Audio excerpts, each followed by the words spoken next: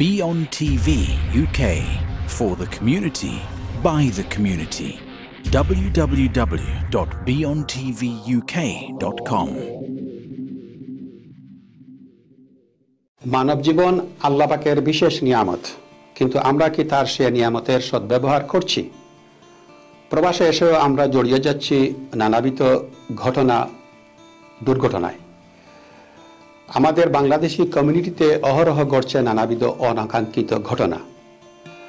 আর প্রবাসের সে সকল বাস্তব ঘটনাবহুল অনুষ্ঠান জীবন থেকে নেয়া উপস্থাপনা করছি আমি মোহাম্মদ মুফিদুল গনি মাহতাব। শীঘ্রই আসছে বিয়ন টিভির পর্দায়। প্রবাসী বাঙালিদের নানা ঘটনা দুর্ঘটনার বাস্তব চিত্রের কথামালা নিয়ে মাফিদুল গনি মাহতাবের পাক্ষিক অনুষ্ঠান জীবন থেকে নেয়া দেখুন বিয়ন টিভিতে পাক্ষিকভাবে। প্রযোজনায় আবু এইচ চৌধুরী সুইট।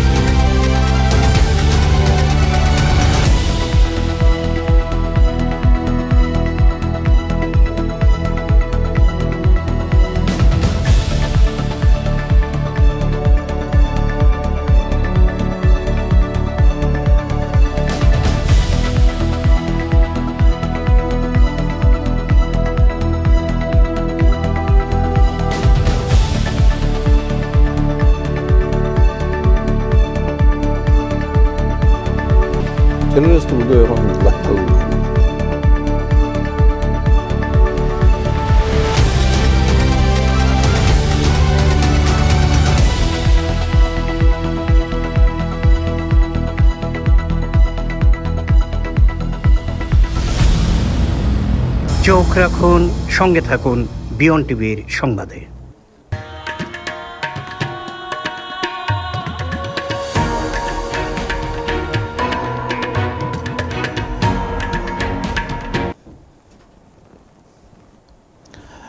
সুপ্রিয় দর্শক, আসসালামু আলাইকুম। এই মুহূর্তে আমাদের সাথে আপনারা যারা আছেন এবং আরও আমাদের সাথে যারা যোগ দেবেন, আপনাদের প্রত্যেককে জানাচ্ছি বিয়ন টিভির পক্ষ থেকে অনেক অনেক শুভেচ্ছা। সমসাময়িক ঘটনাবলী নিয়ে বিশ্লেষণমূলক অনুষ্ঠান সাম্প্রতিক ভাবনা নিয়ে আপনাদের সাথে রয়েছি আমি আমিরুল ইসলাম বেলাল। আপনারা জানেন আমরা সমসাময়িক ঘটনাবলী নিয়ে বিয়ন টিভির স্টুডিওতে প্রতি সপ্তাহে একটি করে অনুষ্ঠান করে থাকি, বিশ্লেষণমূলক অনুষ্ঠান।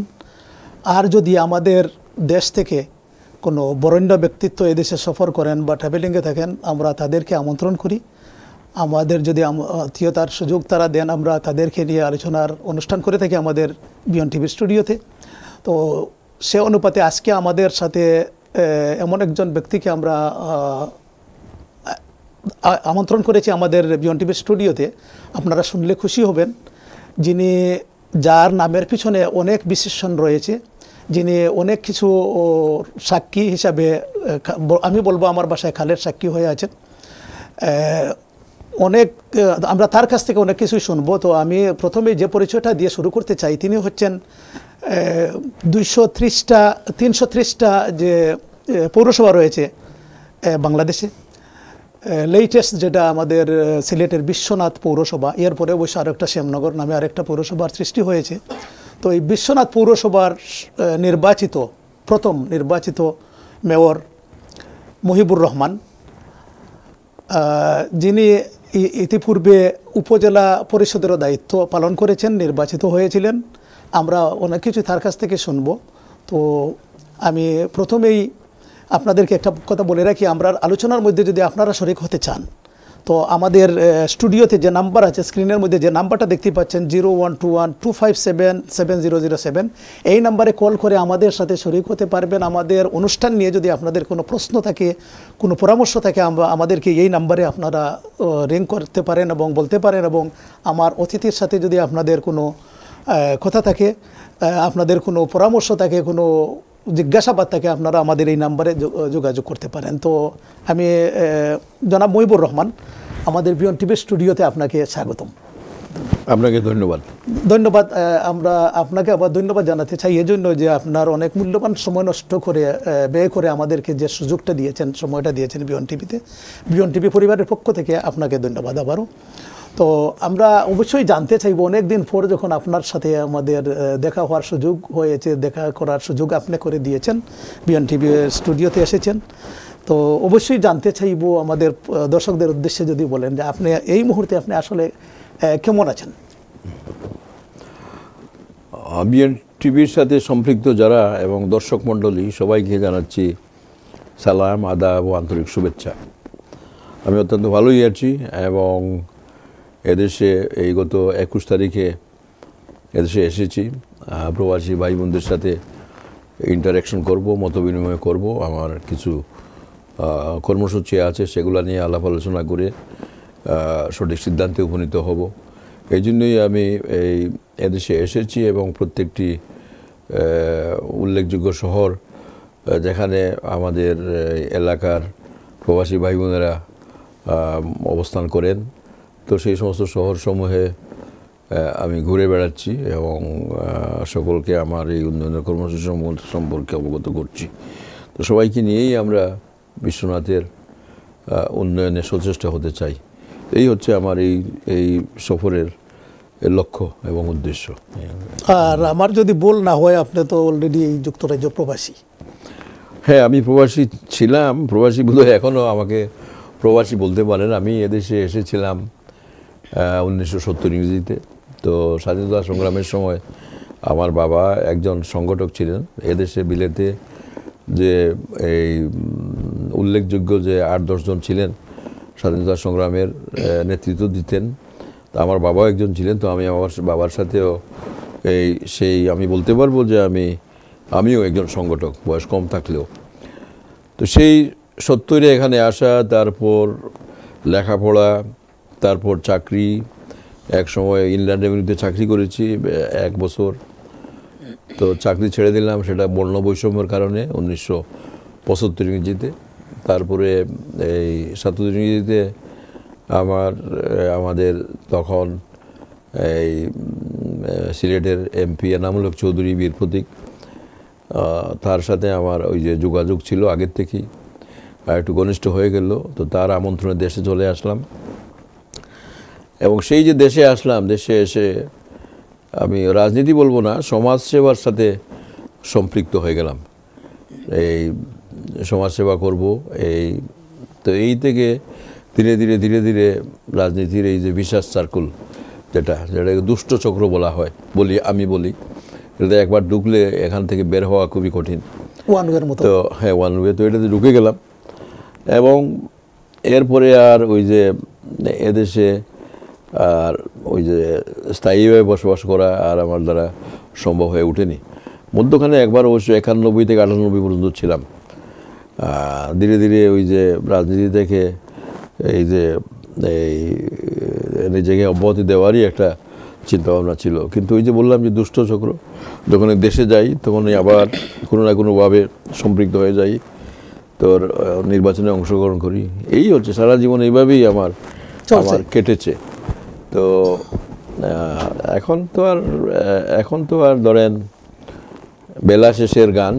এখন ভাবলাম যে বেকার সময় কাটাচ্ছি, তেমন কিছু করার নাই। তো ছোট পরিসরে হলেও ওই যে পৌরসভার দায়িত্ব যদি পাই তাহলে একটা কিছু করার সুযোগ পেলাম, সময়ও কাটলো। আর কিছু যে আমাদের বিশ্বনাথে যে গত 30-35 বছরে যে গুণে ধরেছে, সমাজের যে বিবর্তন ঘটেছে, যে অবক্ষয় ঘটেছে, তো এগুলা থেকে যদি কিছুটা পরিত্রাণ লাভ করা যায়, মানুষকে কিছুটা ওই যে এই স্বস্তির করা যায়, তো সেটা একটা কাজ হবে। এবং সাথে সাথে যদি কিছু উন্নয়ন প্রকল্প বাস্তবায়ন করতে পারি তাহলে সমাজ উপকৃত হবে, আমাদের উপজেলাবাসী উপকৃত হবে এবং আমরা চলে যাওয়ার পরও আমাদেরকে স্মরণ করবে। এই হচ্ছে মূল লক্ষ্য এবং উদ্দেশ্য। ধন্যবাদ আপনাকে। তো আপনি বলছেন বেলা শেষের কথা, আমাদের কাছে তো মনে হচ্ছে এখন একজন 16 বছরের টকবগে যুবক মুহিবুর রহমান। থ্যাংক ইউ, ধন্যবাদ। সবাই তো ওই যে এদেশে তো এদেশে তো ওই যে যারা 90 বছরের এই যে প্রৌঢ়, তাকে যদি আপনি বলেন ইউ আর ভেরি ইয়ং, তো খুব খুশি হয়, খুব খুশি হয়। তো এটা খুশি হওয়ারই কথা। আমি আসলে যে দৃষ্টি থেকে বলছি না, আসলে একজন আমার সামনে একজন মুহিবুর রহমান, ধন্যবাদ আপনাকে, ধন্যবাদ আপনি সেটা বলেছেন। তো যাই হোক, তারপরে সকলের তো একটা সীমারেখা থাকা দরকার যে আমরা কর্মক্ষম কতদিন পর্যন্ত থাকবো, তারপরে থাকবো কি থাকবো না, ওটা অবশ্য অসম্ভব কিছু না। অনেকে তো এই 90-95 পর্যন্ত তো অনেকে এই যে কাজকর্ম করেই বেড়ায়, সব কিছু করতে পারে, সুস্থ থাকে। তো এটা আল্লাহ তাআলার দান এবং আপনার আমার সকলের ইচ্ছার উপরে এটা নির্ভর করে, দুইটাই। তো আল্লাহ তাআলা যে অবস্থায় রেখেছে, শুকরিয়া। আমি যতটুকু জানি আমার এই ক্ষুদ্র জীবনে আপনার সম্বন্ধে, আপনার কাছ থেকে অনেকেই ইন্সপায়ার হয়। আপনার কর্মতৎপরতা দেখে, কর্মচাঞ্চল্যতা দেখে আপনার অনেকেই আমরা অনুপ্রাণিত হই আমার জানা মতে। কিন্তু আমার মনে হয় একটা বড় একটা গোষ্ঠী অনুপ্রাণিত হওয়া তো দূরের কথা, আমাকে পছন্দই করে না। কারণ আমার যে একটা অবস্থান, এটা শুরু থেকেই ছিল এই আমি প্রতিবাদী, আমি সবসময় প্রতিবাদ করি। এখন জঘন্য অন্যায় যদি হয় তাহলে আমি এটা প্রতিবাদ করবই করব, এটা সবসময় করেছি। তারপর এখন দেখেন, এখন যে আমাদের সমাজ, এখন সমাজের যে বিবর্তন ঘটেছে, যে পরিবর্তন হয়েছে, সেখানে আমরা এই ব্রিটিশ সমাজে আপনারা যারা বাস করেন, এখানে দেখবেন এখানে গণতন্ত্র, মোটামুটি গণতন্ত্র আছে, এবং গণতন্ত্র আছে বলেই আপনি সমালোচনা করতে পারেন। এমনকি আপনার দলীয় এমপি যে আছে, মন্ত্রী আছে, প্রধানমন্ত্রী, তারাও আপনি সমালোচনা করতে, গঠনটা যদি গঠনমূলক হয়, সেজন্য আপনার ওই যে দলের পদ যাবে না, বা আপনার ওই কারো বিরাগভাজন হতে হবে না। আপনি সেটা নিশ্চিন্তে আপনি সমালোচনা করতে পারেন, আপনার যুক্তি তর্ক উপস্থাপন করতে পারেন। কিন্তু আমাদের সমাজে সেটা কিন্তু হয় না। আমাদের সমাজে এটা অচিন্তনীয় যে আমাদের এমপি সাহেব, মন্ত্রী সাহেব বা যে সাহেবই হন না কেন, তারা যা বলবেন তাই সঠিক। ওই জি হুজুর যা বলেন এটা বলতেই হয়, সবসময় বলতে হয়। যখনই আপনি বলবেন যে না, আপনি যে এই কথাটা বললেন এটা যুক্তিসঙ্গত নয়, তা তখনই আপনার সাথে অনেকক্ষণ আলাপ করবো। আমাদের সাথে আমার মনে হয় আমাদের সাথে একজন কলার আছেন। হ্যালো কলার, আসসালামু আলাইকুম। হ্যালো,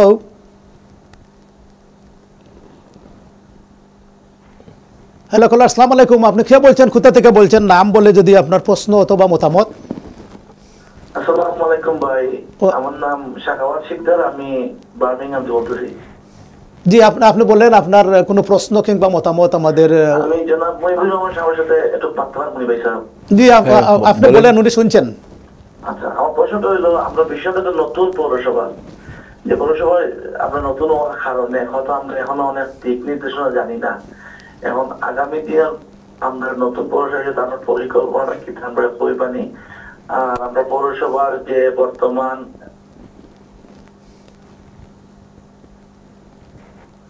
জি জি বলেন, আমরা শুনছি। হ্যালো হ্যালো কলার, অতিথি শুনছেন, আপনি বলেন।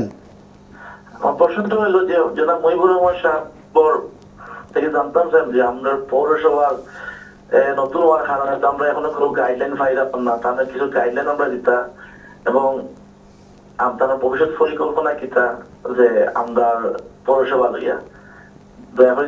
ধন্যবাদ। আমার মনে হয় আপনার প্রশ্নটা আমাদের অতিথি বুঝেছেন, আপনি শুনতে থাকেন, উনি জবাব দিবেন। ধন্যবাদ।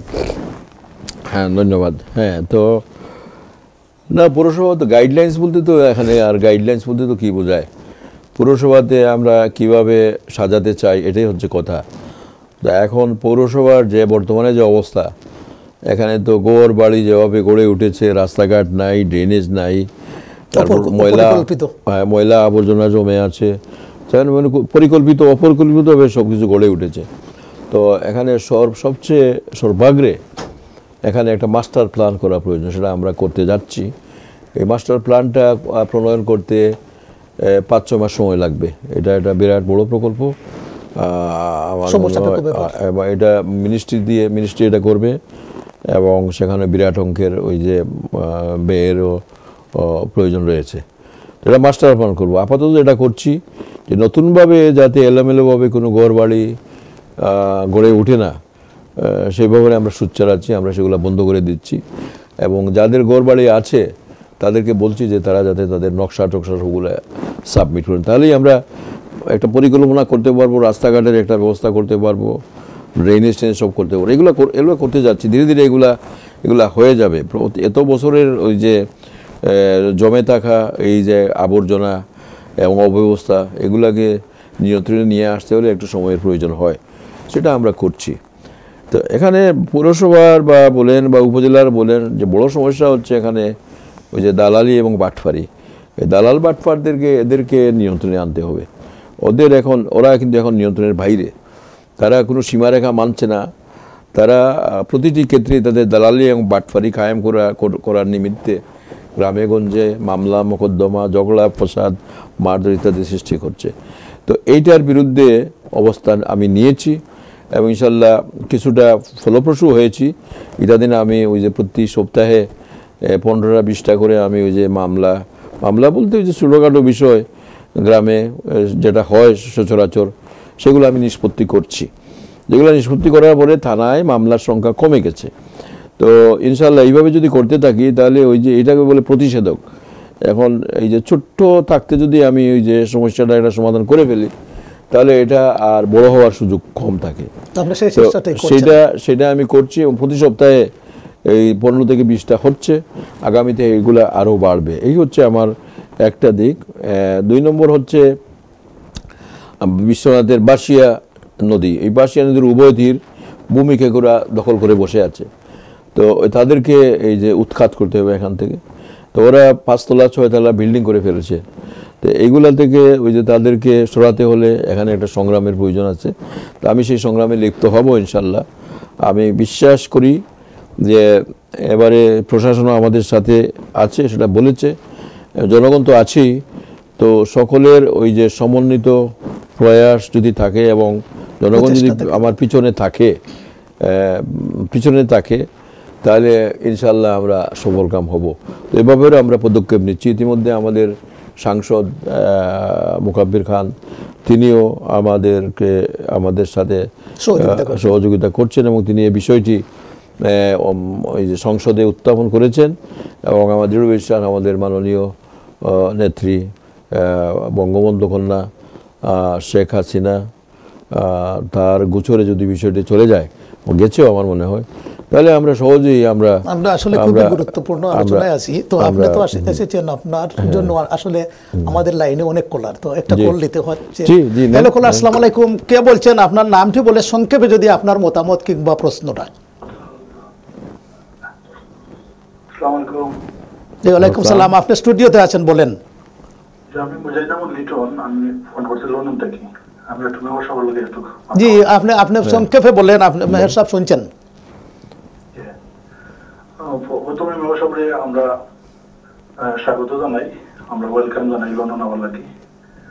আর আমরা ওটা জানতাম চাইলাম যে মেয়র সাহেবের কাছে বিশ্বনাথেও শুনছি যে মহিলা ডিগ্রি কলেজ যেটা, এটা আপনার মানে সেমনি কিলান গীতা অনেকজনে আমরা কাছে প্রশ্ন করে যে কিলান গীতা ওটাতে একটু যদি বুঝাই দেয় নাকি, একটু আমরা উপকৃত হইব আর কি। ধন্যবাদ, উনি নিশ্চয়ই এটার জবাব দেবেন, আপনি শুনতে থাকেন। হ্যাঁ, ধন্যবাদ। আমরা ডিগ্রি কলেজের ব্যাপারে, আমি তো এখানে ডিগ্রি কলেজ করার চেষ্টা করতেছি এবং ডিগ্রি কলেজ নিয়ে ইতিমধ্যে আমি প্রবাসী ভাই বোনদের সাথে মত বিনিময় করেছি অনেক জায়গায়। আগামীকালও আমার লুটনে একটা মিটিং আছে, মিল্টন কিনসে আছে, প্রত্যেকটি শহরেই মিটিংয়ের ব্যবস্থা করছেন প্রবাসী ভাইয়েরা। তো আমি চাই আমরা ওই যে আমাদের মেয়েদের যে ওই যে উচ্চশিক্ষার দ্বার আমরা আরেকটু উন্মুক্ত করতে চাই। আমাদের রক্ষণশীল সমাজ, রক্ষণশীল মা বাবা মেয়েদেরকে মিক্সড ওই যে ডিগ্রি কলেজ দিতে চায় না, যে কারণে আমাদের মেয়েদের উচ্চশিক্ষার হার কম। তো সেখানে যদি আমরা মেয়েদের জন্য যদি আমরা একটা ডিগ্রি কলেজ করি, তাহলে আমাদের মেয়েরাও উচ্চশিক্ষায় শিক্ষিত হবে। এবং আমি 5টি হাই স্কুল করতেছি কেবলমাত্র মেয়েদের জন্য, কারণ স্কুলে মেয়েদের অধ্যয়নরত যারা স্টুডেন্ট তাদের মধ্যে মেয়েদের সংখ্যা বেশি। এই হচ্ছে আমার চিন্তা ভাবনা। তো ডিগ্রি কলেজে সেখানে অংশগ্রহণ করতে পারেন প্রবাসী ভাইয়েরা, বিত্তবান যারা আছেন বা যারা এখন বিত্তবান না থাকলেও আপনি এই যে দানশীলের খাতায় আপনি নাম লিখাতে পারেন। 1 লক্ষ টাকা হচ্ছে ন্যূনতম আমরা নিচ্ছি, যে 1 লক্ষ টাকা করে যদি দেন তাহলে আপনি একজন দাতা হয়ে গেলেন, এবং 3 লক্ষ টাকা যদি দেন তাহলে আপনি আজীবন দাতা থাকবেন, মানে আপনি ওই যে ইয়েতে থাকবেন, এই বোর্ড অফ ম্যানেজমেন্টে আপনি থাকবেন। আর 5 লক্ষ টাকা হলে একটা কামরা আপনি দেন, তাহলে এই কামরায় আপনার নাম লেখা থাকবে। এবং এই যে আপনাদের যে দাতা আপনারা হলেন, আপনাদের নামগুলো আমি শ্বেতপাথরে লিখে এই যে যেখানে কলেজ করব তার একটা সাইডে আমি সেখানে ওই যে গ্রিল করে এটা মানে খুব সিকিউর করে আমি এটা বসিয়ে রাখবো, যাতে পৃথিবী যতদিন আসে আপনাদের নামগুলো এখানে থাকে। আমরা অনেকে হয়তো আপনারা হয়তো নাম নিয়ে হয়তো খুব চিন্তা ভাবনা করেন না, নাম থাকুক বা না থাকুক, কিন্তু আমি মনে করি এটা আবশ্যিক। কারণ আপনার নাম যদি থাকে সেই কলেজে যে আপনি দান করেছেন, আপনার ছেলেপুলে একদিন যখন যাবে দেখবে যে আপনি দান করছেন, সে উদ্বুদ্ধ হবে, সে আরও 10 গুণ বেড়ে, সে আরও 10 গুণ বেশি সে দান করবে। এইভাবে এই যে আমরা একটা সমাজকে আমরা এই যে মোটিভেট করে নিয়ে আসতে পারবো, একটা দানশীল সমাজে আমরা রূপান্তরিত করতে পারবো। তো সেজন্য ওই যে উৎসাহিত করার জন্য এটা, তো এটা আপনারা করবেন। আর বিত্তবান ভাই যারা আছেন, যারা ওই যে আপনাদের মা বাবা বা কারণ আমি যদি আপনারা একটা প্রতিষ্ঠান করতে চান, তাহলে একটা হাই স্কুল করেন, আমি আপনাদেরকে সহযোগিতা করব। আমাকে আবারও একটা কল নিতে হচ্ছে, যেহেতু আপনার মতো ব্যক্তিকে পেয়ে অনেকেই লাইনে এসেছেন। হ্যালো কলার, আসসালামু আলাইকুম, কে বলছেন, কোথা থেকে বলছেন, সংক্ষেপে যদি আপনার প্রশ্ন কিংবা মতামতটা। হ্যালো, আসসালামু আলাইকুম, আমার নাম আহমেদ কাদির, আমি বার্মিংহাম থেকে কল করছি। জি, আর আমার 2টা প্রশ্ন, আমি কি ভাইয়ের সাথে একটু কথা বলতে পারবো? জি, উনি শুনছেন, আপনি বলেন। বলেন।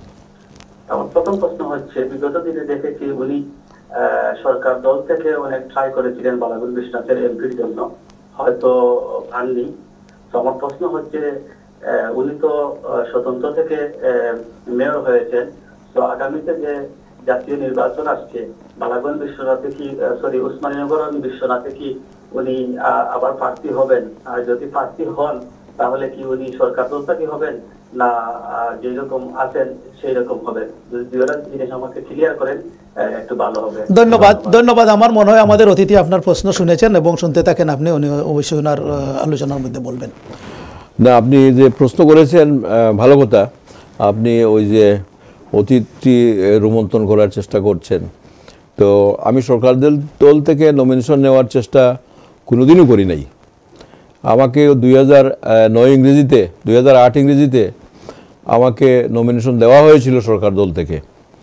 আমি যদিও কোনোদিন চাই নাই, বলিও নাই, পত্রিকায় হঠাৎ করে দেখলাম যে আমার নাম চলে আসছে, এবং বালাগঞ্জ বিশ্বনাথের মানুষ তখন সব ওই যে মিষ্টি খেয়ে সে সেলিব্রেট করেছেন। তো এই ছিল সরকার দল থেকে আমার পাওয়া। এরপরে আমি কখনো সরকার দল থেকে কোনো নমিনেশন আনার চেষ্টা করি নাই। আমি সবসময় স্বতন্ত্র হিসাবে ছিল আমার অবস্থান। তবে আমি আওয়ামী লীগকে সমর্থন করি, এটা হচ্ছে আমার অবস্থান।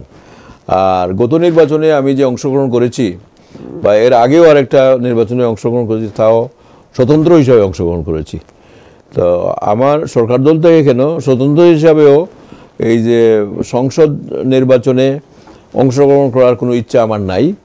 কারণ 2টা কারণে। একটা হচ্ছে, যদিও আমি আওয়ামী লীগ সমর্থন করি এবং আওয়ামী লীগে এখনও বোধহয় আমার নাম আছে, যেহেতু আমি ওই যে সব ব্যাপারে আমি আমি প্রশ্ন করি, আমি ওই যে তর্ক করি, আমার আমার নিজস্ব একটা অবস্থান আমি নিশ্চিত করি, সেজন্য হয়তো দলও আমাকে ওই সেভাবে এই যে নমিনেশন দিতে চায় না। তো যাই হোক, আমি এই যে গত নির্বাচনেও আমি স্বতন্ত্র ছিলাম, আর আগামীতেও আমার এই ধরনের কোনো ইচ্ছা নাই। আমি টিকিটের জন্য কারো দ্বারস্থ হব না, টিকিট আনতেও যাব না। আর ওই যে স্বতন্ত্রভাবে নির্বাচন করার এই সঙ্গতি আমার আর নাই। তো কাজেই এই নিয়ে আমি চিন্তা ভাবনা করছি না। আমার হাতে এখন যা আছে, এই পৌরসভাকে কিছুটা ঢেলে সাজানো, যতটুকু পারছি, যতটুকু পারবো ততটুকুই করব, এটাই হচ্ছে আমার কাজ। তো এর বাইরে আমার কোনো চিন্তা ভাবনা নেই। ধন্যবাদ। আশা করি আমাদের যে দর্শক প্রশ্ন রেখেছিলেন তার জবাবটা পেয়েছেন। আমরা যে আলোচনার মধ্যে ছিলাম, খুব সুন্দর একটা আলোচনার মধ্যে ছিলাম, তো আপনি যেটা বলছিলেন যে দালালদের দৌরাত্ম্য কমানোর জন্য আপনি চেষ্টা করছেন, তো এই চেষ্টা করতে গিয়ে কি আপনি কোনো বাধা বিপত্তির সম্মুখীন হচ্ছেন? অবশ্যই, এখানে তো বাধা, এখানেই তো সকল সমস্যা। আপনি দালালদের তাদের তারা একটা ছাতার নিচে তারা সবসময় থাকে। তো সেই ছাতাটা কার? সেটা পাওয়ারফুল যারা আছে, সমাজের বিত্তশালী যারা আছে, অথবা ক্ষমতা যাদের আছে, সরকার দলীয় আছে, মন্ত্রী আছে, বড় হয়তো এসপি ডিআইজি সাহেব আছেন, সচিব সাহেব আছেন, ওই যে তাদের সাথে তাদের সম্পর্ক থাকে বেশি, এবং তারাই বেশি দালালি করে, তারাই তো ওই যে দালালির সুযোগ পায়। তো তাদের যে রুটিতে যখনই আপনি হস্তক্ষেপ করবেন, আপনি হাত দিবেন, তাদের বিরোধিতা করবেন, তখনই তো তারা উঠে পড়ে লাগবে যাতে আপনাকে তারা কীভাবে ধ্বংস করতে পারে। তো এটা একটা বিরাট বড় একটা চক্র। তবে আমি বিশ্বাস করি, আমি অতীতে আমি 85 ইংরেজিতে আমি সেটা করেছি। আমি বিশ্বনাথকে এক পর্যায়ে দালাল মুক্ত করার আমি তখন উপজেলার 85 ইংরেজিতে তখন ছিল উপজেলার চেয়ারম্যান। তো সেটা আমি করতে পেরেছি। এটা অবশ্য আমার সমসাময়িক যারা আছেন বয়স্ক তারা জানেন, বা আজকালকের যারা ওই যে 50 ঊর্ধ্ব যারা আছে তারাও সেটা বলতে পারবে, তারা তখন স্কুলে ছিল, হাই স্কুলে ছিল, তারাও দেখেছে। তো ইনশাল্লাহ আমি এটা মনে করি যে যদি জনগণ যেভাবে আমি স্বতঃস্ফূর্তভাবে সমর্থন দিয়ে আমাকে এই নির্বাচনে আমাকে নির্বাচিত করতে সহায়তা করেছে, আমার পকেটের একটি টাকাও খরচ হয় নাই, সব টাকা 14 লক্ষ টাকা খরচ হয়েছিল, সব জনগণ দিয়ে দিয়েছে আমার টাকা, ইলেকশনের পরেও আমাকে এই টাকা দিছে। তো এই সমর্থন যদি অব্যাহত থাকে তাহলে জনগণকে নিয়ে আমরা এদের বিরুদ্ধে রুখে দাঁড়াবো। আর ইনশাল্লাহ জনগণ যদি আমার সাথে থাকে, তাহলে জনগণ কি চায়? জনগণ সবাই জানে যে এই দালালদের বিরুদ্ধে রুখতে হবে, এদেরকে রুখে দাঁড়াতে হবে। কিন্তু ওই যে সবাই এটা ভাবে যে বাবা আমি একা গিয়ে দাঁড়ালাম, এখন তারপরে ওই যে আমার সঙ্গের সাথী যারা আছে তাদেরকে খুঁজে পাবো না, একাই আমাকে ওই যে পরাস্ত হতে হবে বা আমাকে ওদের জেল জুলুম কাটতে হবে, সেজন্য জনগণ সাহস করে না। নেতৃত্ব যদি পায় তাহলে সবাই পিছনে এসে দাঁড়ায়। তা আমার মনে হয় যে এবারে জনগণ যেভাবে আমার পিছিয়ে এসে দাঁড়িয়েছে, এখন ওই জনগণ আমার পিছিয়ে থাকবে এবং সবাইকে নিয়ে ইনশাল্লাহ এই দালালদেরকে আমরা পরাস্ত করতে সক্ষম হব। ধন্যবাদ আপনাকে। তো ব্যক্তি মুহিবুর রহমানকে পেয়ে আমার মনে হয় মানুষ অনেকটা উদ্গ্রীব হয়ে আছেন, লাইনে অনেক কলার। তো আমি আরেকটা কল নিতে হচ্ছে। হ্যালো কলার, আসসালামু আলাইকুম, কে বলছেন? নামটি বলে সংক্ষেপে যদি আপনার প্রশ্ন কিংবা মতামত। আসসালামু আলাইকুম ভাই, আমার নাম আব্দুল্লাহ মামুন, মিল্টন কিংস থেকে। জি বলেন ভাই। আমি মেয়ের একটা প্রশ্ন করতাম চাইতাম। থ্যাংক ইউ দেই তাই ফার্স্ট অফ অল লন্ডন আইসেন, এবং তোমরা রিয়েলি খুশি তাই যে মেয়ে হয়েছেন বিশ্বনাথর। বা তোমার প্রশ্নটা হইল বিশ্বনাথর যে বর্তমানে যে বন্যা গেছে, বন্যা পরবর্তী সময়ে যে পানি নিষ্কাশনের যে ব্যবস্থা, বাসিয়া নদীর অবস্থা খুবই খারাপ, যেটা দেখলে মনে হয় যে একটা সরা নাই, আসলে দখল করিয়া এমন অবস্থা হয়েছে যে আসলে বাসিয়া নদী রয়েছে না, এবং একটু পানি দিলে বিশ্বনাথর বিভিন্ন জায়গায় পানি হয়ে যায়। এখন এই সম্বন্ধে ব্যবসা পরিকল্পনা কি এবং তার প্ল্যান কি আছে, আমরা আজকে জানাই যাতে আমরা খুশি হইলাম। Thank you. জি আপনি শুনতে থাকেন, আমাদের অতিথি আপনার জবাব দিচ্ছেন। ধন্যবাদ। আপনি বড় গুরুত্বপূর্ণ একটা প্রশ্ন উত্থাপন করেছেন। তা আমরা তো শুধু বিশ্বনাথে যারা আমাকে প্রশ্ন করছেন শুধু এই যে বাসিয়া নদী এবং বিশ্বনাথের এই যে অবৈধ স্থাপনা সম্পর্কেই বলছেন, কিন্তু আমাদের মূল সমস্যাটা কিন্তু বিশ্বনাথে নয়। পানির যে সমস্যা, এই সমস্যা শুরু হয়েছে মাসুক বাজার থেকে। এই মাসুক বাজার এটা হচ্ছে বাসিয়ার এই যে মুখ যেখানে সুরমার সাথে মিলিত হয়েছে, এই সারা এই যে নদীর উপরেই একটা বাজার গড়ে উঠেছে। তা আমরা এবারে যে কাজটা করেছি এটা হচ্ছে যে এই যে নদীর এই যে মুখে যে মিলনস্থল সুরমার সাথে, যেখান থেকে পানি উৎস বাসিয়ার, সেখানে বাজার গড়ে উঠেছে, এবং সেখানকার বাসিয়া নদী একটা খালে রূপান্তরিত হয়েছে। তো অন্যদিকে আমাদের বিশ্বনাথ ক্রস করে, লালাবাজার বিশ্বনাথ ক্রস করে যখন জগন্নাথপুরে গেল, তো সেখানে বরাট হয়ে গেছে। আবার উসমানীনগরের একটা অংশ দিয়ে এই নদীটা গেছে, গিয়ে সর্বশেষ কুশিয়াতে গিয়ে ওই বাসিয়া নদীটা গেছে। তো অনেক জায়গায় ওই যে জগন্নাথপুরের অংশে অনেক বালিঘর গড়ে উঠে গেছে।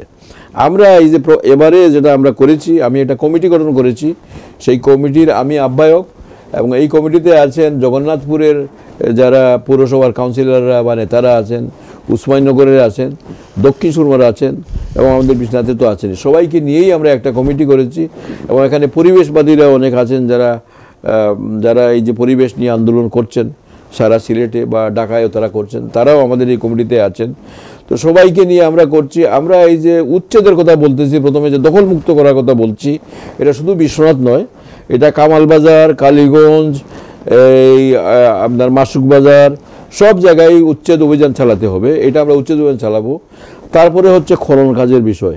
খনন কাজ করতে হলে যে মাসুক বাজারকে ভেঙে দিয়ে এই যে বাসিয়ার মুখ এটাকে দখলমুক্ত করে সেখানে যদি আমরা খনন কাজ চালাতে না পারি তাহলে পানি এদিকে আসছে না। আর এইদিকে আবার জগন্নাথপুরের এদিকে যদি আমরা খনন কাজ না করতে পারি তাহলে পানি কিন্তু ওইদিকে প্রবাহিত হচ্ছে না। তো এই দুটো কাজ আমাদেরকে করতে হবে। আমরা শুরু করতে যাচ্ছি ইনশাল্লাহ। মানে আপনার পদক্ষেপ নিচ্ছেন খননের? প্রথমে হচ্ছে যে আমরা ওই যে বাঙ্গনের উদ্যোগটা আমরা প্রথমে নিচ্ছি। খননের উদ্যোগটা আমাদের দেশের যে অবস্থা, এটা কি বলবো, 2-3 বছর আগে খননের জন্য নাকি কয়েক কোটি টাকা বরাদ্দ হয়েছিল। ইনশাল্লাহ ওই যে কয়েক কোটি টাকা এগুলো সব লুটপাট হয়ে গেছে। এইটা একদিকে যে তারা ওই যে বরাদ্দকৃত টাকার তো কোনো কাজ করেই নাই, হয়তো 50-60 লক্ষ টাকার কাজ করেছে। বাদবাকি তারা কী করেছে, মাটি সব বিক্রি করে তারা ওই যে খননের যে 2-3 কোটি টাকা সেটা তো তারা নিয়েছেই, হাতিয়ে নিয়েছে। তার মাটি বিক্রি করে আরও বোধহয় 3-4 কোটি টাকা তারা ওই যে উপার্জন করেছে। কিন্তু কাজের কাজ কিছুই হয় নাই। কাজেই এবারে আমি ওই যে মন্ত্রী সাহেবের সাথে আলাপ করেছি, আমরা একদিকে ওই যে বাঙ্গনের এই যে উদ্যোগটা গ্রহণ করব এবং একই সাথে আমরা এই যে খননেরও উদ্যোগ নেব। তাহলে ইনশাল্লাহ দেখি যদি আমরা অন্ততপক্ষে 70%ও যদি আমরা ওই যে বরাদ্দগুলা কাজে লাগাতে পারি, বাকিগুলো না হয় সিস্টেম লসে ছেড়ে দিলাম। কারণ কেউ যদি বলেন যে সিস্টেম লস ছাড়া কিছু করতে পারবেন, এটা সম্ভব নয়। তবে সিস্টেম লসের মাত্রাটা যদি আমরা নিয়ন্ত্রণ করতে পারি, হ্যাঁ একটু কমিয়ে আনতে পারি, তাহলে ইনশাল্লাহ জনগণ কিছু পেল, একটা কাজ কিছু হবে। তো এই লক্ষ্যে আমরা আছি। ইনশাল্লাহ আপনারা অপেক্ষা করেন, দোয়া করেন আমাদের জন্য, আমাদেরকে সমর্থন করেন। আমরা উদ্যোগ গ্রহণ করছি এবং দেখি কতটুকু আগাতে পারি। ধন্যবাদ। আসলে একজন ব্যক্তি মুহিবুর রহমান আমাদের BNTV স্টুডিওতে এসেছেন, দেখে দর্শকরা অনেকটাই উদ্গ্রীব, অনেক ফোন কল আমরা নিতে পারছি না। তো অনেকে ফোন না পেয়ে কিছু মেসেজ আপনার উদ্দেশ্যে আমার কাছে বলেন। ঠিক আছে। তো আপনাদের এলাকার আমাদের এখানে বাঙালিদের গর্ব, যে যারা আমাদের মুখ উজ্জ্বল করেছেন, এখানে স্থানীয় কাউন্সিলর সাদেক মিয়া শামসু, উনি একটা মেসেজ দিয়েছেন, can you please give my সালাম on air two mayor of Biswanath and say we are proud of him and his leadership, he is inspiring person. এই মেসেজটা আপনার কাছে, উনি আসলে ফোনে আমরা ওনার কল নিতে পারি নাই, তো অনেকেই এভাবে কিন্তু লাইনে আছেন। হ্যাঁ, থ্যাংক ইউ সাদেক মিয়া শামসুলকে। কারণ হ্যাঁ উনি আচ্ছা আমার সম্বন্ধে হয়তো একটু বেশি বাড়িয়ে বলে ফেলেছেন, বাট হিজ মানে তার যে অ্যাচিভমেন্ট সেটা তো অবশ্যই বলতে হয় যে হি ইজ এ কাউন্সিলর এবং কাউন্সিলর, এবং তার ঠিকানা দুইটা, একটা হচ্ছে বিশ্বনাথের সাথে ওতপ্রোতভাবে জড়িত। তার মামার বাড়ি বিশ্বনাথে, কান্দিগ্রামে মামার বাড়ি, আর অবশ্য বাড়ি হচ্ছে মূল বাড়ি হচ্ছে তাজপুরে।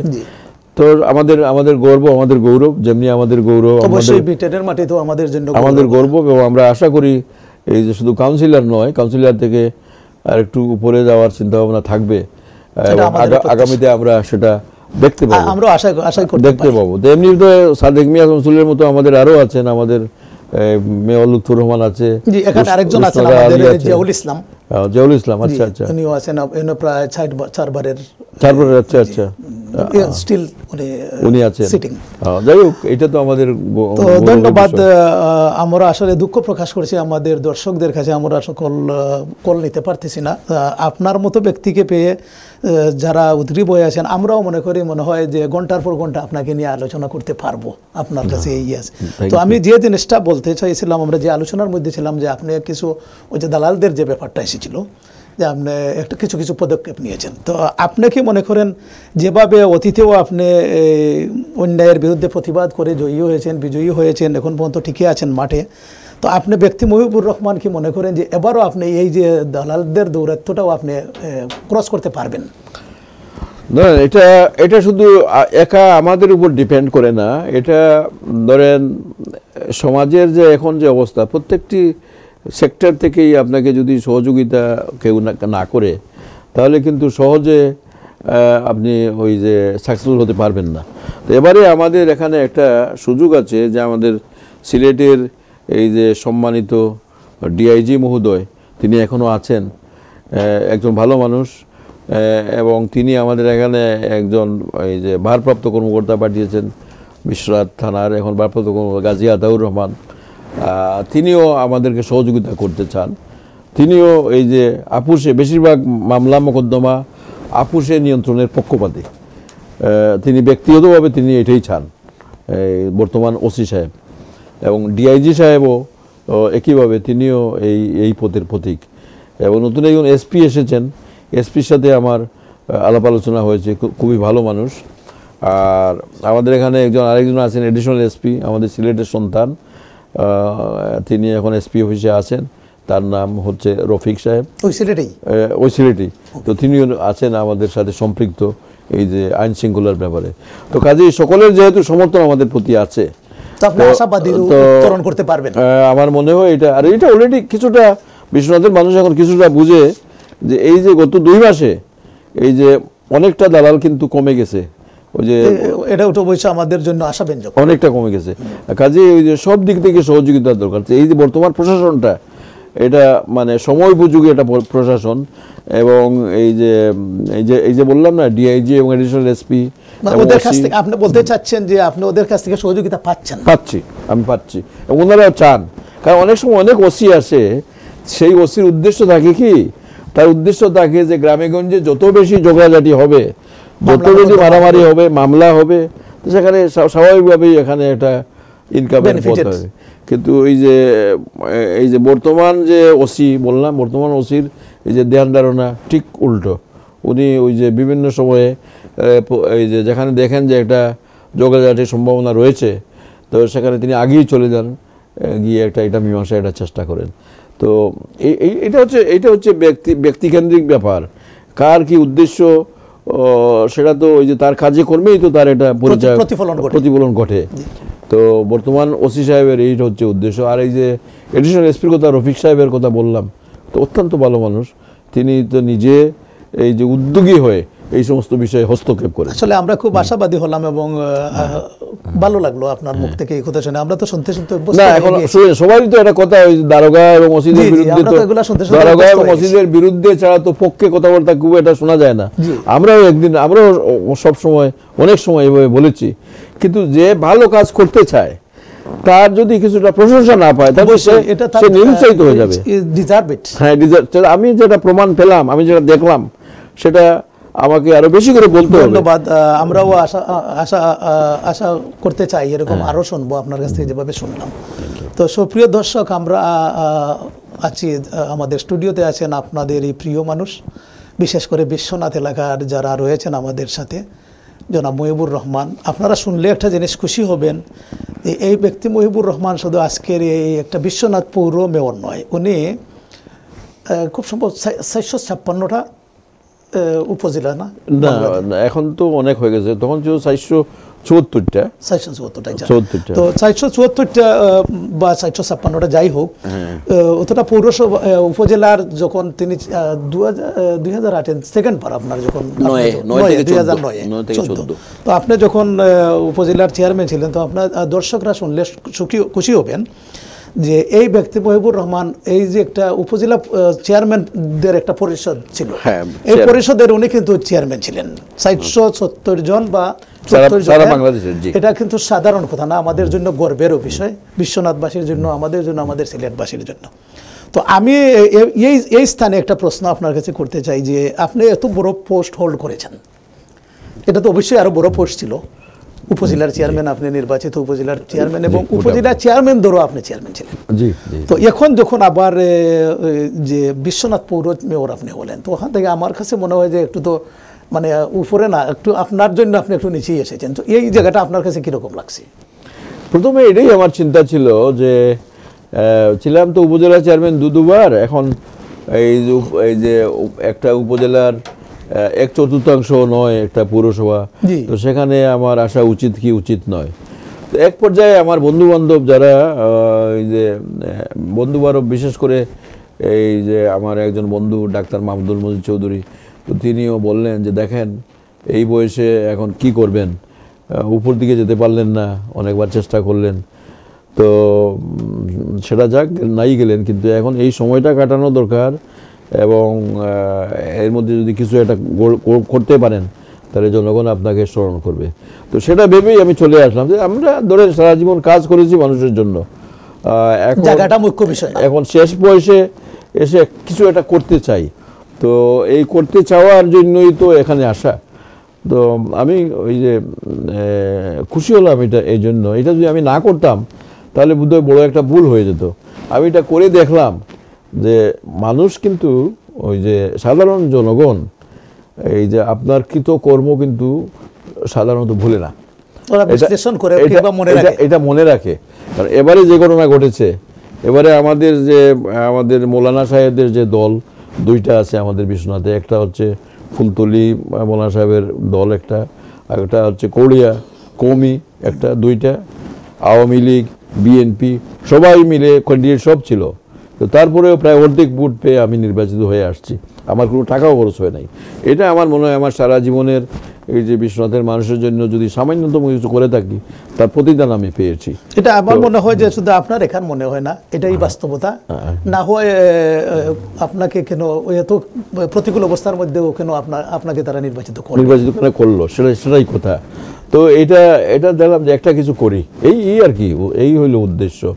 তবে সাড়া পাচ্ছি সব জায়গায়, সবখানেই সাড়া পাচ্ছি এবং আমার দৃঢ় বিশ্বাস যে আমরা যে সমস্ত কর্মসূচি হাতে নিয়েছি, বিশেষ করে ওই যে দালাল মুক্ত বিশ্বনাথ এবং পুরসভাকে একটু সুন্দর করে বাসিয়া নদীকে ওই যে দখল মুক্ত করা এবং এই যে প্রতিষ্ঠানগুলো স্থাপন, আমার মনে হয় সবগুলোই সম্ভব হয়ে যাবে।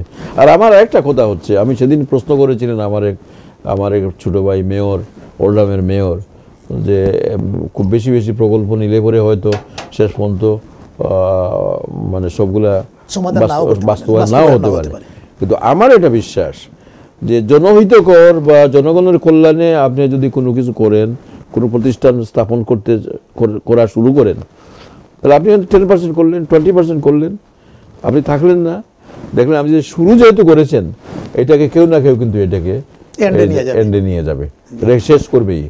এটা আমি ওই যে অনেক মসজিদ করেছি, আমি 20-30 হাজার টাকা দিয়ে শুরু করেছি, এটা কিন্তু পরবর্তীতে 1 কোটি 2 কোটি টাকা দিয়ে এটা শেষ করা হয়েছে। আমি এক মাসে আমি 8টা হাই স্কুল করেছি। এ ধরনের নজির কিন্তু খুব কমে আছে। এক মাসে কমপ্লিট হয়ে গেছে না, শুরু করেছি, আমি শুরু করেছি 8টা হাই স্কুল এবং আমি সেখানে 20,000 30,000 করে আমি দিয়েছি, দিয়ে আমি একটা বৃত্তি প্রস্তুত করে শুরু করে দিয়েছি। তারপরে ওই যে আমি ভাবলাম যে আমার পরবর্তী বরাদ্দ যখন আসবো তখন আমি এটাকে বড় করব, দিব, কিন্তু আমার জন্য জনগণের অপেক্ষা করে নাই। 10 লক্ষ 12 লক্ষ টাকা চাঁদা উঠিয়ে সব হাই স্কুল কমপ্লিট করে ফেলেছে। সেই জন্য আমার এটা বিশ্বাস আমি যদি শুরু করে দিতে পারি তাহলে এটা শেষ হয়ে যাবে। এরকমই করতেই চাই। হ্যাঁ, তো এখন এবারে যে সাড়া পাচ্ছি যে এবারে যে কলেজের জন্য ইনশাল্লাহ ইতিমধ্যেই প্রায় 100-150 নাম, 150 মতো নাম অলরেডি লিস্টেড হয়ে গেছে, আরও বোধহয় 300 কাছাকাছি চলে যাবে। তো আমরা পর্যাপ্ত পরিমাণ টাকা আমরা পেয়ে যাব এই কলেজের জন্য। তারপরে হচ্ছে ওই যে স্কুলগুলা, হাই স্কুলগুলা, 5টা হাই স্কুল করতে চাই, সেখানে যদি ব্যক্তি উদ্যোগে কেউ মানে ইচ্ছা পোষণ করছেন করে নেবেন, তো করে নিলেন, আর বাদ বাকি আমরা এই চাঁদার মাধ্যমে সেগুলোও করব। আমার মনে হয় সেগুলো পারবো। তো আপনার যে 8টি স্কুলের কথা বললেন 1 মাসের মধ্যে করেছেন, এটা কি পৌরসভার ভিতরে? অবশ্যই তো পৌরসভার ভিতরে, তো পৌরসভার ভিতরে আছে, পৌরসভার বাইরেও আছে, মানে উপজেলার। এটা 85-তে আমি করেছিলাম, 85-তে 13টা হাই স্কুল করেছি, তার মধ্যে 8টা হাই স্কুল করেছি 1 মাসেই, সব বৃত্তি দিয়ে দিয়েছি। এটা আমাদের আছে, এই যে আমাদের ধর্মদায় আছে, এই যে জাগরণ উচ্চ বিদ্যালয় আছে, কালীগঞ্জে আছে, এই যে জনকল্যাণ উচ্চ বিদ্যালয় আছে, প্রাইমারি স্কুল যেটা, এটাও আমি করেছি। তো এইভাবে ওই যে শোভাতুল্লাহ হাই স্কুল আছে, অলঙ্কারিতে আছে, দোয়ালে আছে, মোটামুটি এই সবগুলা ওই সবগুলো 1 মাসে করেছি, 1 মাসে সবগুলো এখন চলছে, সবগুলো এখন চলছে। কলেজিয়েট হয়ে গেছে, 1-2টা কলেজিয়েটও হয়ে গেছে, মানে এখন টিকে গেছে এগুলা। তো কাজে আমার শুরু করছিলেন বিদায় তো শুরু, এই জন্য শুরু যদি না করি এখন, তাহলে শুরু করতে করতে দেখবেন হয়তো আরো 20 বছর চলে যাবে। আপনি সেই আশা আকাঙ্ক্ষা থেকে আবারও শুরু করছেন, এই আশা নিয়েই তো করছেন যে শেষ হবে। তো আপনারা যেটা বললেন যে প্রশাসন থেকে, সর্বস্তর থেকে যেভাবে আপনি সহযোগিতা পাচ্ছেন, তো এই সহযোগিতা পাওয়া মনে হয় যে আগের চাইতে আর একটু দ্রুত আপনার এই যে উদ্যোগগুলো নিয়েছেন শেষ করতে পারবেন বলে আশা করেন? হ্যাঁ, আমার মনে হয় আগের থেকে আরো একটু ভালোই আমরা করতে পারবো, কারণ আগে তো আমাদের অনেক অভিজ্ঞতা ছিল না। যেমন বিশ্বনাথ কলেজ যখন আমি করি তখন মাত্র 5,000 টাকা নিয়ে শুরু করেছিলাম। লন্ডনে এসে 60,000 পাউন্ড কালেকশন করে, তখন 1985 ইংরেজিতে 60,000 পাউন্ড কালেকশন করে গিয়ে বিল্ডিংটা করলাম। এখন দেখলাম যে ওই 60,000 পাউন্ড কালেকশন করে যদি আমি ওখানে বিল্ডিং না করে যদি আমি ওই যে 3 ইঞ্চি ইট দিয়ে যদি একটা ঘর করতাম, তাহলে আর বাকি টাকা দিয়ে যদি আরেকটা কলেজ করে ফেলতাম তাহলেও হতো। কিন্তু ওই যে বিল্ডিংয়ে সব টাকা আমরা খরচ করে ফেললাম, এটা কিন্তু ঠিক হয় নাই। কারণ হচ্ছে কি যে আপনি এই যে বড় বিল্ডিং করলেন কি না সেটা বড় কথা নয়, আপনি শুধুমাত্র ওই যে পাঠদানের জন্য যদি কয়েকটা রুম করে দিতে পারেন, ফাউন্ডেশনটা করে দিতে পারেন, আর এক পর্যায়ে এমপিভুক্ত যখন হয়ে যাবে বা এমপিভুক্ত হওয়ার আগেও এই সরকার যদি টেক আপ করে, তাহলে 5 কোটি 6 কোটি টাকা ব্যয়ে তারা বিল্ডিং করে দিবে। তাহলে আমরা এখানে বিল্ডিংয়ে আমরা টাকা খরচ করবো সেখানে, যে এখানে যে টিচারগুলো যেগুলো দিব ওইগুলোর যে বেতন যাতে 4-5 বছর আমরা কন্টিনিউ করতে পারি, যতক্ষণ না পর্যন্ত এমপিভুক্ত না হচ্ছে ততক্ষণ ওদেরকে বেতন দিয়ে স্কুলটাকে চালাতে হবে। এই জন্যই আমাদের এই যে টাকার দরকার, বেশিরভাগ টাকার দরকার। তো এটা আগে তো এটা মাথায় ছিল না, এখন সেটা এই যে অভিজ্ঞতার ফসল হচ্ছে এটা। তো এবারে এটাই আমি করব, এই যে প্রথমে ওই যে 3 ইঞ্চি ইয়ে দিয়ে ওয়াল করে ঘর করে ফেলবো, ওই যে কয়েকটা রুম করে ফেলবো, আর এই পরবর্তীতে আর বাদবাকি টাকাগুলো আমরা একটা বাজেট করব, যে প্রতি বছরে আমরা বাজেট কত হয়, এই বাজেট অনুযায়ী আমরা এই যে টাকা কালেকশন করে আমরা রেখে দেব। বাস 5 বছর পর ইনশাল্লাহ আমার দৃঢ় বিশ্বাস যে আমার সময়ের ভিতরেই, এই যে 5 বছরের ভিতরেই এগুলাকে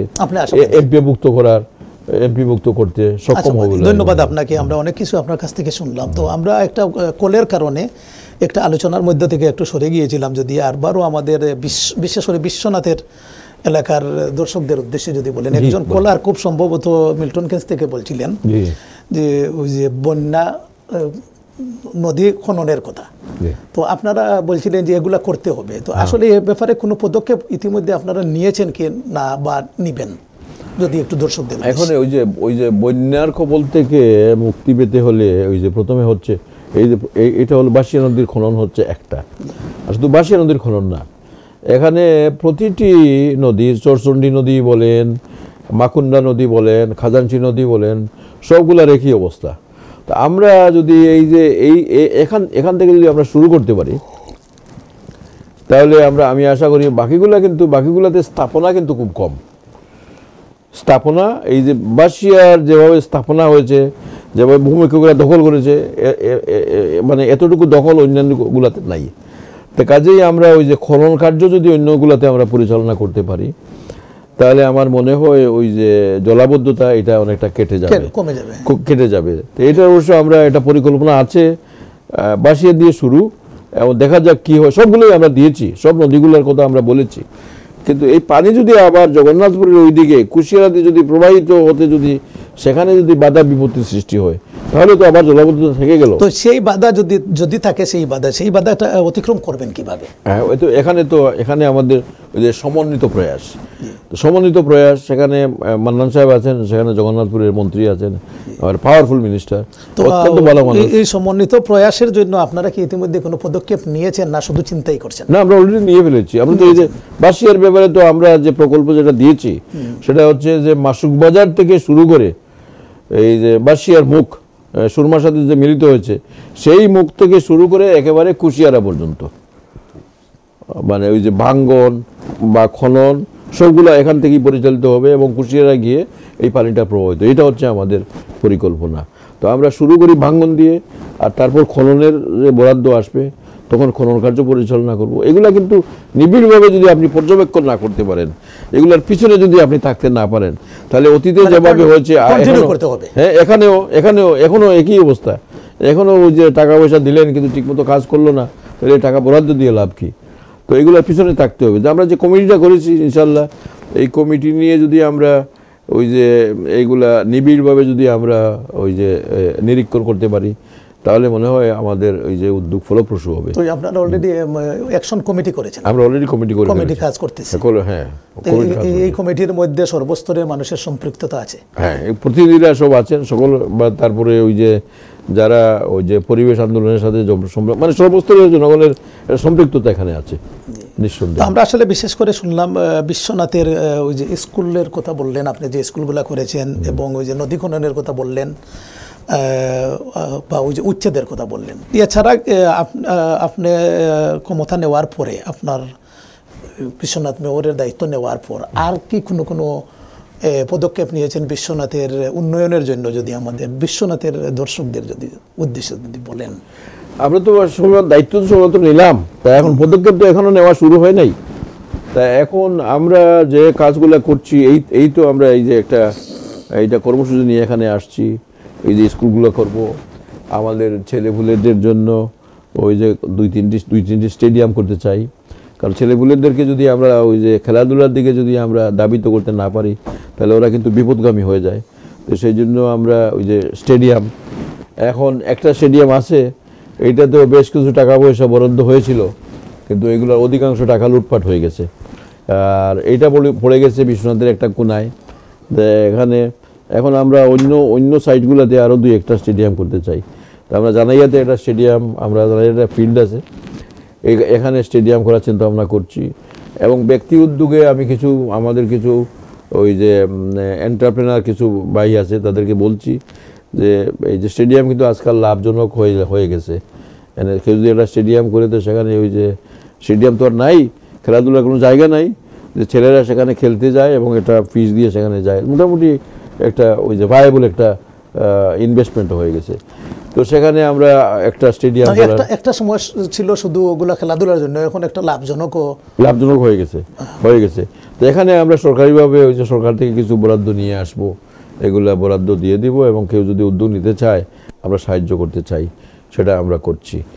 এখানে আমরা ওই যে আমাদের ছেলেপুলেদেরকে আরবার খেলাধুলায় আরেকটু উদ্বুদ্ধ করার জন্য একটা মেয়র ক্রিকেট কাপের প্রবর্তন করেছি, একটা মেয়র ফুটবল কাপের প্রবর্তন করেছি, যে তারা এইদিকে মনোনিবেশ তারা থাকুক, এবং এর থেকে কিছু ছেলেপুলে বেরিয়ে আসবে, যারা হয়তো জাতীয় লেভেলেও তারা হয়তো প্রতিযোগিতা করবে। এগুলো হচ্ছে আমাদের ওই যে একটা সাইড। অন্যদিকে আমরা চাই যে বিশ্বনাথের একটা সঠিক ইতিহাস প্রণীত হোক, কার কি অবদান কতটুকু আছে, এগুলোর স্বীকৃতি দিতে হবে। এখন কিন্তু কোনো স্বীকৃতি নাই, কে কি করছে, কে কি করলো, চলে গেল, তাহলে তার নামগন্ধ আর নাই, নতুন যে আসছেন তিনিই সব কিছু। তো এইটাই হচ্ছে আমাদের যে কালচার, এই কালচারে পরিণত হয়ে গেছে। তো আমি সেজন্য ওই যে ওইটা অবশ্যই আমাদের জন্য শুভ নয়। হ্যাঁ, এটা অবশ্যই অশুভ, ডেফিনেটলি অশুভ।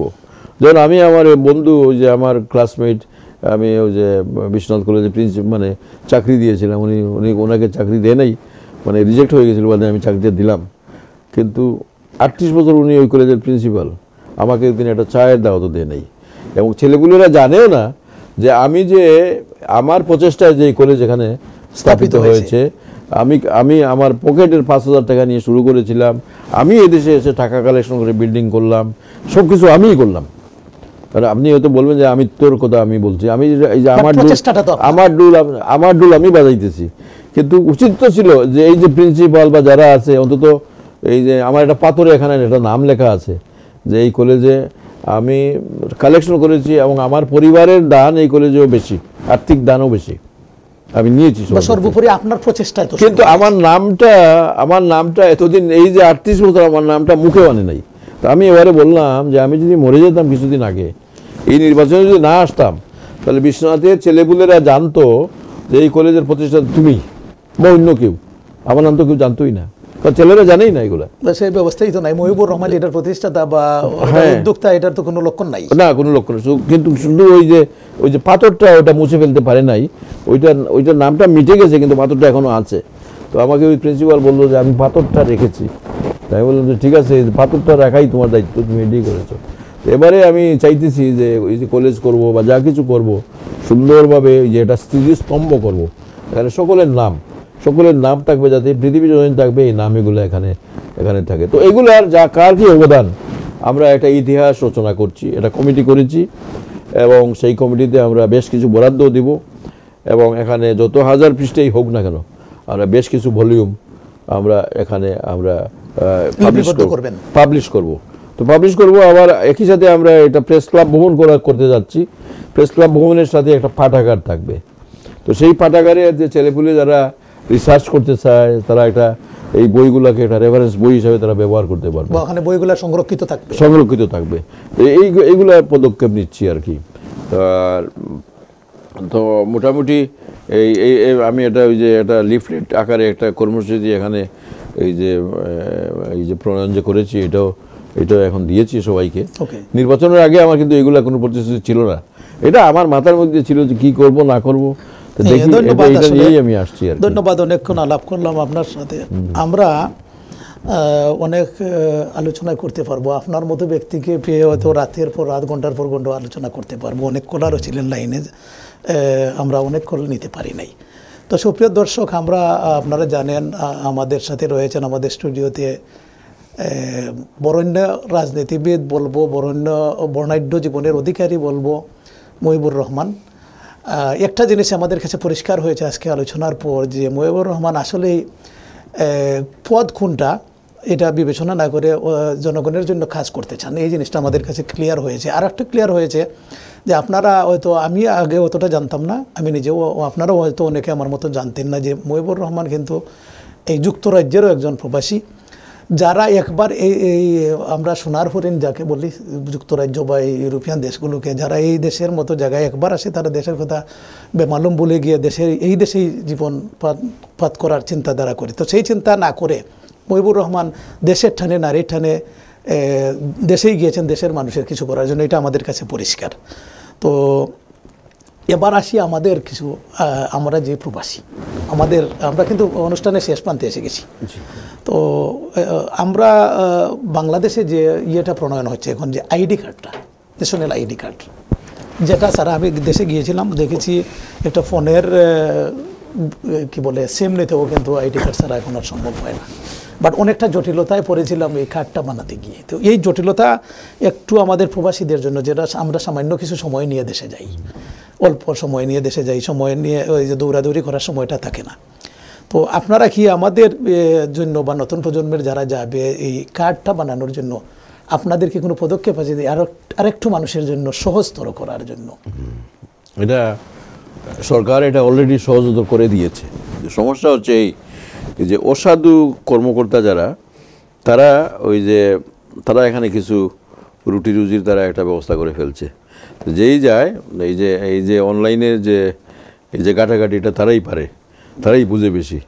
তো সেখানে হয়তো একটা প্রবলেম সৃষ্টি করে কিছু টাকা হাতিয়ে নিতে চায়, 2000, 3000, 5000।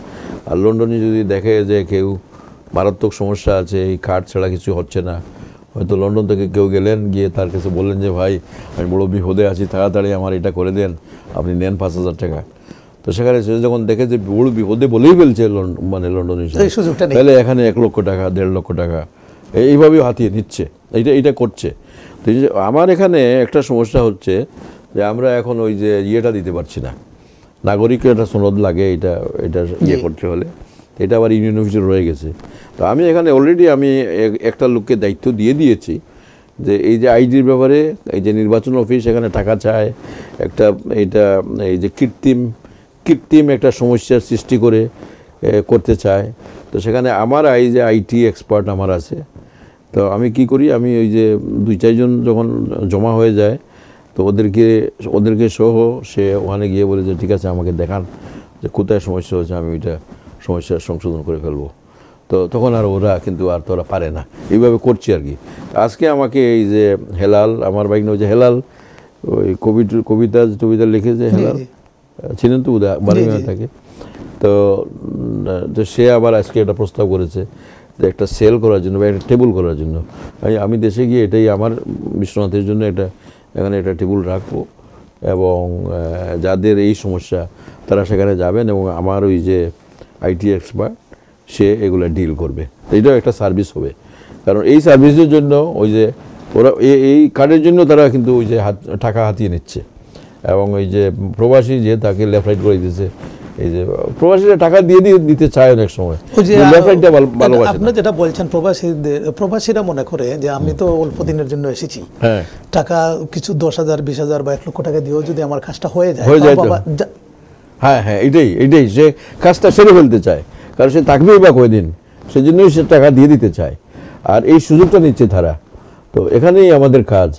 আমি ইনশাল্লাহ যারা আমাদের শরণাপন্ন হবে, আমরা প্রতিটি ব্যাপারে আমাদের কিছু কিছু ব্যাপার হয়তো সমস্যা থাকতে পারে, অনেকের আইডি কার্ডে কিছু সমস্যা আছে, এই জন্ম তারিখ ঠিক নাই, বাবার নাম ঠিক, নিজের নাম অনেক সময়, এগুলো একটু সময় লাগতে পারে কিছু, কিন্তু স্বাভাবিক যেগুলা ওই যে আইডি কার্ড কেউ করবে গিয়ে সেখানে এই যে তার একটা পাসপোর্টের একটা ইয়ে লাগে, তারপরে বলে যে না এটা হচ্ছে না। ওরা তো আসলে আপনি যেটা বলছেন যে ওরা সুযোগ চায়, আমি দেখেছি যে 5টা অথবা 6টা রিকোয়ারমেন্ট লাগে, ওগুলা তো ইজি জিনিস, আমরা যারা এদেশে আছি আমাদের জন্য ইজি, তো কিন্তু আমাদের বাংলাদেশের বাস্তবতা এটা ইজি না, কিন্তু তারা তো দেখাচ্ছে যে এটা আমাদের করতে হবে, তাদের জায়গায় তারা ঠিক আছে এমনি দেখাচ্ছে, কিন্তু আমাদের জন্য কষ্টকর হয়ে যায় এই সময়ের ভিতরে এগুলা করা।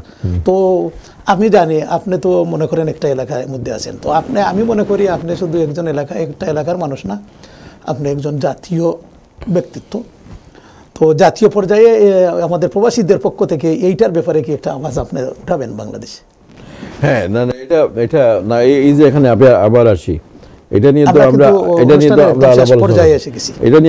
এটা জাতীয় পর্যায়ে এটা নিয়ে আলোচনার কোনো সুযোগ নাই, কারণ সরকার এটাকে সহজ করে দিয়ে দিয়েছে। সমস্যাটা হচ্ছে এই যে জেলা লেভেলে অথবা ওই যে উপজেলা লেভেলে, পৌরসভা লেভেলে, এখানে আমরা অবস্থান নিব ইনশাল্লাহ। এই জন্য বললাম যে আমরা 2-4টা করে, এই যে প্রতিদিন যদি একটা নিয়ে যদি আমরা জমা করতে থাকি তাহলে তো তাও হবে না, 2-4টা করে জমা হোক, আমরা যাব এবং আমরা কনফ্রন্ট করব, আপনার ব্যক্তিগত উদ্যোগে নিয়ে তাদেরকে কনফ্রন্ট করব। আর যদি প্রয়োজন বোধে আমরা জাতীয় পর্যায়ে যাব, যদি এখানে আমাদের কাজ না হয়, ইনশাআল্লাহ এই ব্যাপারে আমাদের ওই যে আমরা কিন্তু একদম শেষ পর্যায়ে এসে গেছি। আপনার সাথে যদি ঘন্টার পর ঘন্টা আলাপ করি আমার মনে করতে পারবো। Thank you. তো তারপরেও আমি আমাদের কিছু দর্শকও প্রশ্ন করেছিলেন, আমি শেষ 2টা প্রশ্ন করে শেষ করব আমাদের আজকের অনুষ্ঠানটা। তো আপনি একবার বলেই ফেলেছেন যে আপনি আর কোনো নির্বাচন করার, কোনো দলের পক্ষ থেকে কোনো নির্বাচন করার ইচ্ছা নাই। তারপরেও আমার জানতে ইচ্ছে করছে, যদি ভবিষ্যতে এরকম কোনো অফার আপনার কাছে আসে কোনো দল থেকে, আওয়ামী লীগ বলেন বা অন্য কোনো বড় বৃহৎ রাজনৈতিক দল থেকে যদি আসে আপনি বিশ্বনাথ বালাগঞ্জ থেকে নির্বাচন করার জন্য, তো তখন আপনার ভূমিকাটা কী হবে? না, আমার অন্য কোনো দল থেকে যদি নমিনেশন দেয় সেটা আমি যাব না। আমি সারা জীবনই বঙ্গবন্ধুর আদর্শে অনুপ্রাণিত। আমি একবার অবশ্য আমি ওই যে জাতীয় পার্টি থেকে একবার আমি অংশগ্রহণ করেছি, আওয়ামী লীগ আমাকে বহিষ্কার করে। তো 85 ইংরেজিতে আওয়ামী লীগ আমাকে বহিষ্কার করলো খামোক্ষা, কারণ 85 ইংরেজিতে উপজেলার চেয়ারম্যান হলাম বলে আমাকে বহিষ্কার করলো। আওয়ামী লীগ আগে বলেছিল যে এই ইলেকশনে যদি আওয়ামী লীগের কেউ, আমি কোন জেলা আওয়ামী লীগের, তখনকার যে 4টা জেলা মিলে একটা জেলা ছিল, আমি সেই জেলা আওয়ামী লীগের সদস্য ছিলাম তখন। তো বৃহত্তর সিলেটের 39 জনের মধ্যে আমিও একজন ছিলাম, টোটাল সব মিলিয়ে। তা এখন আমাকে বহিষ্কার করলো কেন? যে আমারই একজন আত্মীয়, তাকে আমি ওই যে তাকে আমি ধন্যবাদ। আসলে আমরা মনে হয় আপনার মূল বক্তব্যটা পেয়ে গেছি। যদি দল থেকে আসে আপনি হয়তো করতে পারেন, বা অন্য কোনো দলের প্রশ্ন আসে না, একমাত্র যদি আওয়ামী লীগ থেকে যদি আসে তাহলে আমি করতে পারি। ধন্যবাদ আপনাকে। আমার মনে হয় আমার দর্শক যে প্রশ্নটা করেছিলেন তিনিও জবাবটা পেয়েছেন। আমরা আসলেই আর আওয়ামী লীগ থেকে আসার কোনো সুযোগ নাই, আমরা পেয়ে গেছি আপনার কাছে, যদি আসে তাহলে আমরা আশাবাদী। আর স্বতন্ত্রভাবে যেটা করার সেটা বললাম যে আমার কোনো সঙ্গতি নাই। তো আমাদের দর্শকদের উদ্দেশ্যে যদি একবারে শেষ করি, আমার কোনো সঙ্গতি নাই, সেটা যদি এখন স্বতন্ত্রভাবে করার, বিশেষ করে আমাদের বিশ্বনাথের দর্শক বা আমাদের যারা আমাদের সঙ্গে আছেন তাদের সাথে যদি একদম সংক্ষেপে শেষ কথাটি বলেন। আমি সবাইকে ধন্যবাদ জানাচ্ছি, এবং আপনাদের যে আশা এবং আকাঙ্ক্ষা, আমার প্রতি যে আপনাদের স্নেহ, ভালোবাসা, মমতা আছে, আমি আপনাদের কাছে চিরকৃতজ্ঞ। তো ইনশাআল্লাহ যতদিন বেঁচে আছি আমাকে আপনারা যে কাজে লাগাবেন সেই কাজেই আমি লাগবো। কিন্তু আপনাদের বিভিন্ন প্রশ্নের জবাব দিয়েছি। আমি আমার আদর্শ দিক দিয়ে আমি যেখানে আছি সেখানেই আমি থাকতে চাই। আর বাদবাকি হচ্ছে আমি ওই যে আমাকে চির বিদ্রোহী বলে সবাই আখ্যায়িত করে, আমি বিদ্রোহী করি, বিদ্রোহী করব, আমি সব কিছুতে জি হুজুর বলবো না। কিছু কিছু ব্যাপারে আছে যেটা জনস্বার্থ পরিপন্থী, আমি সেখানে রুখে দাঁড়াবো। এই হচ্ছে আমার আদর্শ। তো আপনারা আমাকে গ্রহণ করেছেন, আমাকে ভোট দিয়েছেন, নির্বাচিত করেছেন। এখন যে কিছু কার্যক্রম আমি ওই যে পরিচালনা করছি, যে কিছু কর্মসূচি নিয়ে আসছি, আপনারা সমর্থন করেন। বিশেষ করে বাঁশিয়া নদীর উভয় তীর উদ্ধারের ব্যাপারে আপনাদের অব্যাহত সমর্থন আমি চাই, এবং বিশ্বনাথ কলেজ প্রতিষ্ঠায় এবং এই হাই স্কুল প্রতিষ্ঠায় আপনারা এগিয়ে আসেন। আপনাদের নাম এখানে লিপিবদ্ধ করব, এবং এই লন্ডনে যে কমিটি করব, এই কমিটির নামও শ্বেতপাথরে লেখা থাকবে। তো পৃথিবী যদিনে আছে, আপনাদের নাম থাকবে, আপনাদের ভবিষ্যৎ বংশধররা একদিন গিয়ে খুঁজে দেখবে যে আপনারা সেখানে অবদান রেখেছেন। তো আসুন, আপনাদের টাকা যাতে অপচয় না হয় সেই চেষ্টা আমি করব। আমি একটা জাকাত ফান্ড করেছি, এবং এই জাকাত ফান্ডে আপনারা এই রমজানে, এই যে ঈদুল আজহায় আপনারা জাকাত ফান্ডে আপনারা দান দেবেন। ইনশাল্লাহ আমি গরিব দুঃখীদের কাছে পৌঁছাবো। কারণ আমার এখানে সমস্যা হয়, সরকারিভাবে জাকাত ফান্ডের জন্য কোনো টাকা নাই। তো কোনো সময় 4 লক্ষ 5 লক্ষ টাকা দিয়েও অনেকের এই যে তাৎক্ষণিকভাবে অপারেশন করাতে হয়। ওই যে কিছুদিন আগে এটা চক্ষু অপারেশন করলাম, আরও এইভাবে করাতে হয়। তো আপনারা যদি এগুলা দিয়ে যদি সাহায্য করেন, আপনাদের টাকাটা সদগায়ে জারিয়া হিসাবে কাজে লাগবে, এই আশ্বাস আমি আপনাদেরকে দিতে পারছি। আপনারা আমার উপর আস্থা রাখুন, আমি এই ফান্ড পরিচালনা করব। এই হচ্ছে আপনাদের প্রতি আমার বিনীত নিবেদন। আসুন আমরা সবাই মিলে একবার চেষ্টা করে দেখি যে আমরা আবারও বিশ্বনাথকে দালাল মুক্ত করে একটা সুন্দর পৌরসভা হিসাবে গড়ে তুলতে পারি কিনা।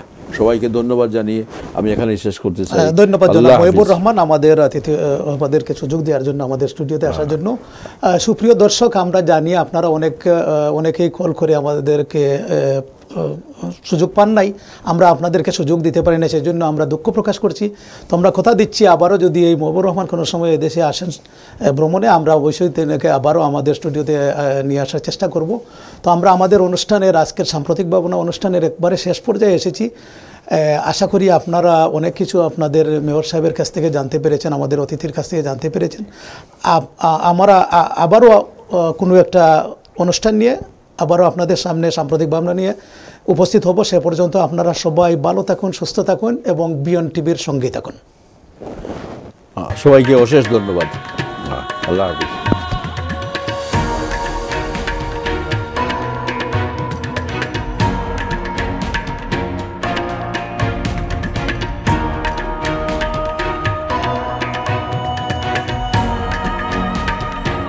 অন্যায়, অত্যাচার, অবিচার, রাজনীতি, অর্থনীতি, সংস্কৃতি, ধর্মনীতি কিংবা দুর্নীতি, প্রাসঙ্গিক হয় নিয়মের জালে যা অপ্রাসঙ্গিক, যা আপনি বলতে চান, আপনারা বলতে চান, এসবেরই সমসাময়িক প্রেক্ষাপট নিয়ে আপনাদের সরাসরি অংশগ্রহণে আমি রিয়াদ আহাদ বিয়ন্ড টিভির পর্দায় আসছি নতুন অনুষ্ঠান নিয়ে। আমিও বলতে চাই, আপনারা বলবেন, আমরা শুনব। রিয়াদ আহাদের সঞ্চালনায় কমিউনিটির নানা বিষয় নিয়ে ভিন্ন মাত্রার অনুষ্ঠান আমিও বলতে চাই দেখুন প্রতি সপ্তাহে শুধুমাত্র বিয়ন্ড টিভিতে। প্রযোজনায় Shipon Ahmed. BEONTV UK for the